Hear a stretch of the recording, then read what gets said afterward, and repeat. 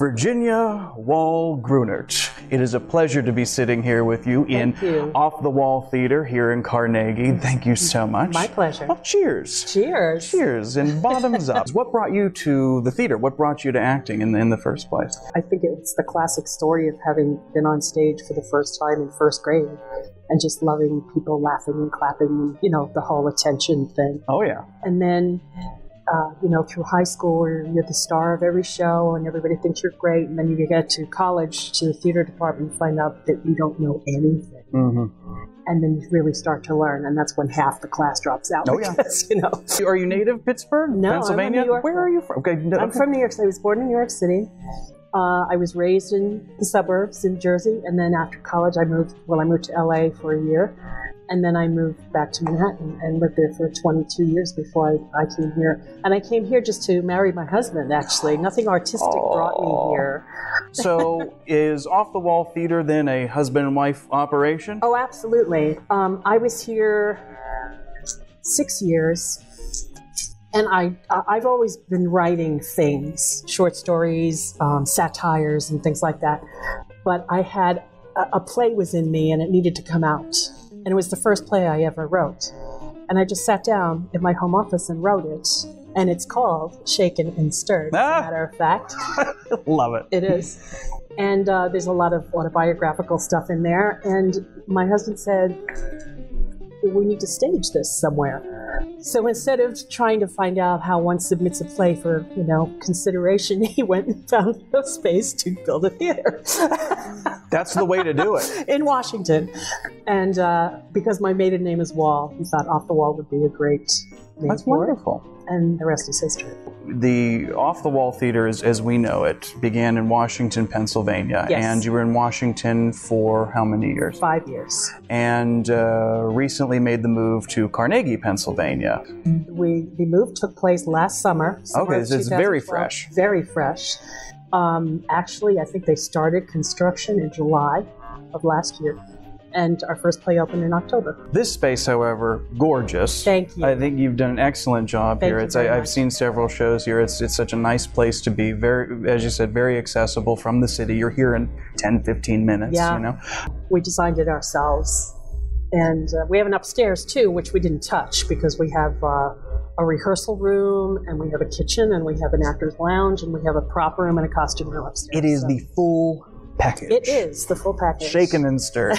And that's important to mention too, because this space can be rented for performances, events, companies, and things. Well, we want to support other artists, no matter what, singers, dancers, what have you.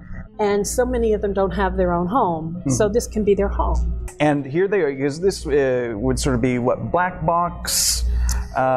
Not quite theater in the round. It's not. It's what I call a modified thrust, which doesn't really exist. But I see how you would say that. Yeah, and there's not a bad seat in the house. There really isn't. This is true. This is very true. So they are literally feet from the chaos. Yeah, it's intense here. Well, that's what I want. That's what we had in Washington. That's what I've always wanted: is the intimacy, the proximity of the actor to the audience, because that way you draw your people, your audience in. And they're really with you, hopefully. They're really with you, instead of the proscenium that's, 20 feet away. Part of the mission of Off the Wall Theater is truly to promote the female artist. Is this correct?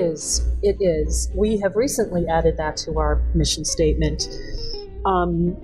There is a large disparity between male and female. The appreciation of male and female artists, it's worldwide, it really is. I mean, somebody did a survey a couple of years ago that said, I think it's 13% of all the plays that are being published and produced are by women, and that's a pitifully small number. And it's not just playwrights, of directors, actors, technicians.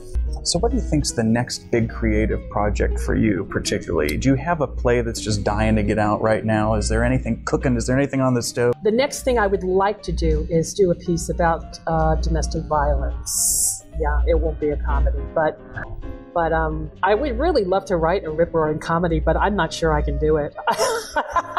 And I don't know how. That's interesting because you strike me as a very humorous person. You know, I'm having a blast here with you. So when you've got the idea, you know, when you've got that inspiration to write, what is your process, or does it come out kind of polished? It's not polished. It comes out in spurts, if you will.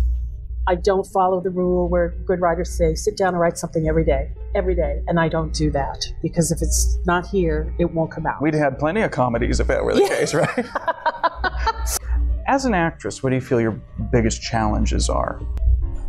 I think at this point in my career is finding the right role, because there are a lot of great plays written for 30, 40-year-old women. Well, I shouldn't say a lot. There aren't a lot, but there are some. And I'm not that. And then there's wonderful roles for women in their 60s, and I'm not that either. So I'm like, do I play that part or that? Am I too old for this, or am I too young for that? So that's actually tricky. It really is. You could write it. I could write it. You're absolutely right. I could write it. You're in a position to solve all of these problems, you see, or challenges, I should say. That is true. Or just grow older, which of course I will. But, you know, clearly there's a demographic there that's not being served with well-written roles. Well, that's true. That is true. So I guess I'll have to do it. Write myself. This is your calling. Right here, out in the open. I mean, this was a moment we just had. Well, there are artists and there are artists. Which are you, an artist or an artist?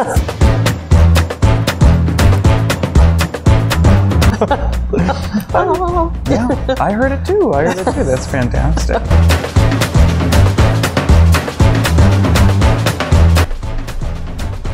Do you want to know? No. Okay. Do you? I don't know. I think I want my funeral to be quite spectacular, if I may say so.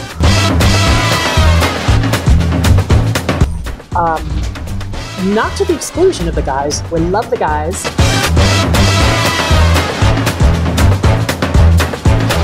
Oh gosh, I just realized there's probably not going to be any men in this either. That's it. We're done here.